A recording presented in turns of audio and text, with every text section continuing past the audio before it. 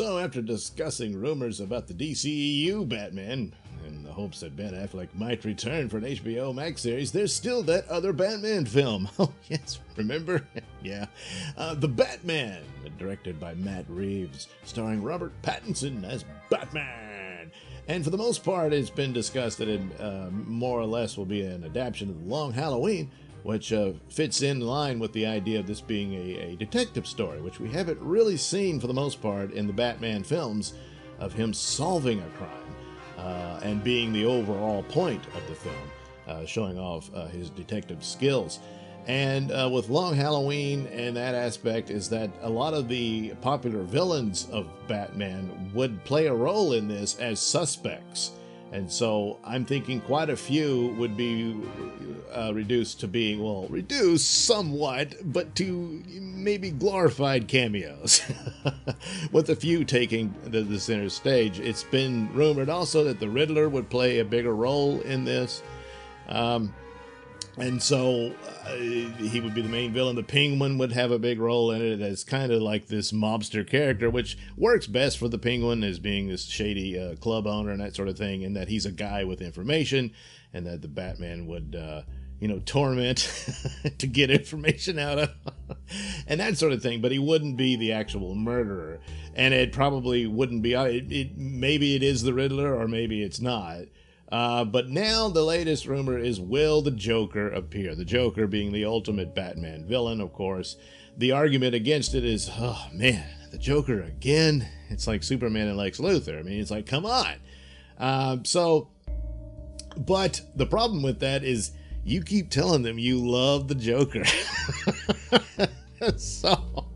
But is it likely he will appear in this film? Somewhat in that structure of being one of the suspects, and would his scene be all that much as it was in The Long Halloween, which it had quite a substantial scene there, would be quite the action scene, the Joker actually being jealous of the real killer, in that case, Holiday and all that. But I doubt that it would be that extensive. How much of that can you squeeze in to a 2-hour film?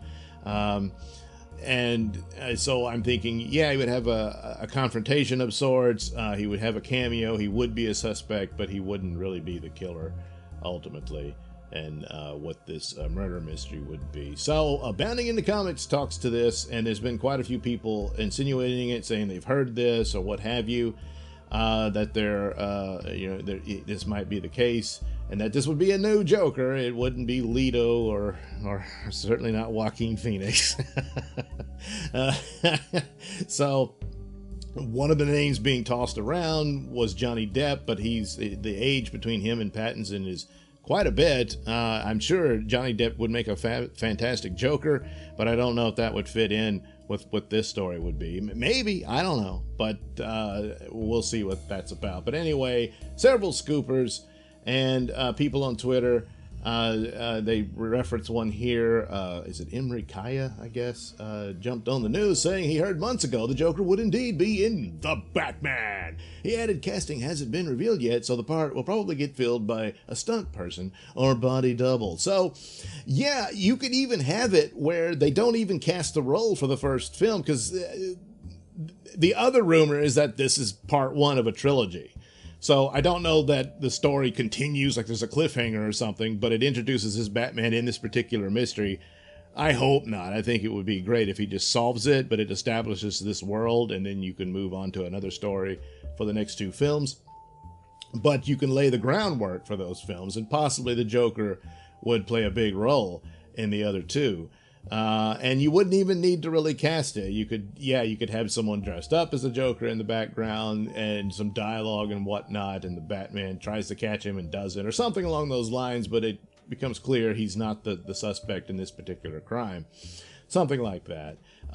Tyrant Vicky on Twitter reports for the Cinema Spot, was either surprised by her prescience or slyly conceded a scoop when she retweeted her fantasy booking and commented it wasn't simple speculation. Tyrant Vicky wrote the following on June 3rd. Riddler, Bane, and Joker would be a really good set of main villains for Reeves' Joker.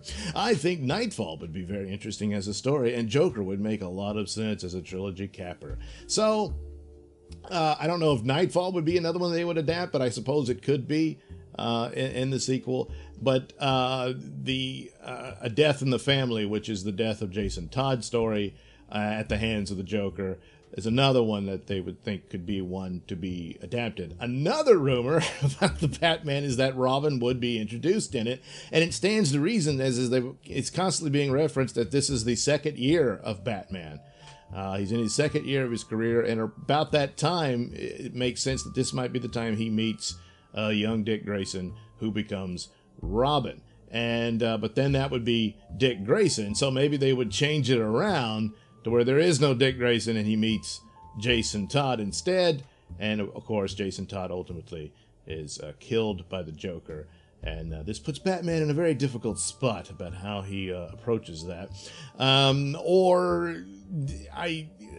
With Jason Todd being the first Robin and all that, but they've already changed a lot about it anyway.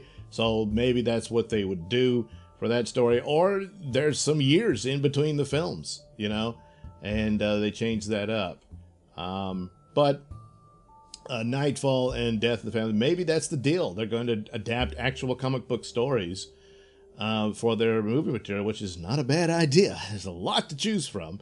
And certainly the Nolan films did that somewhat with, Batman Year One for Batman Begins. To a certain degree, Batman vs. Superman adapted Dark Knight Returns, but only in like kind of Easter eggery type stuff. In a lot of ways, maybe they should have just done a full-on adaptation of that and just stated this is the future and the other films are what takes place in between Man of Steel and Dark Knight Returns. Maybe that would have been, I don't know. But anyway, so that's an interesting thing that they might be looking at those two. I'm not sure how they would weave that into this, but obviously they wouldn't be direct adaptations, and I don't think the Batman would be a full-on adaptation of Long Halloween.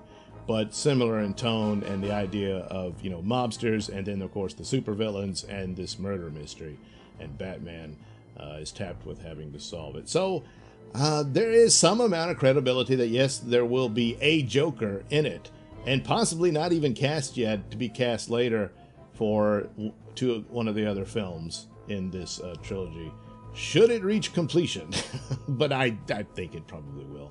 So there you go, possibly the Joker again, and used in this manner as just, one of the villains that lives in the world of Batman, I think is perfectly fine. I know there's a feeling of enough of Joker already, and I don't think he should have much of center stage at all. He does kind of suck the oxygen out of the room when he appears, but it would be rather brief, I think.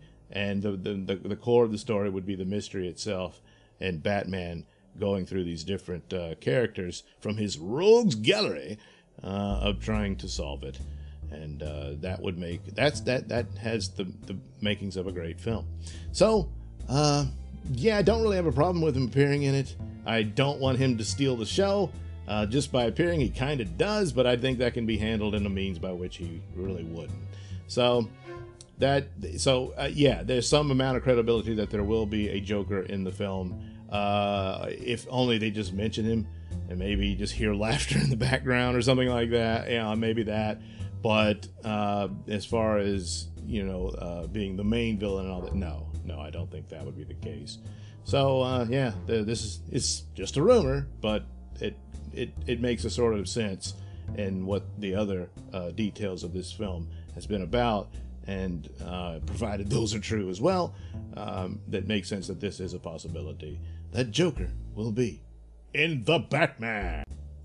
Alright, thank you for watching and listening.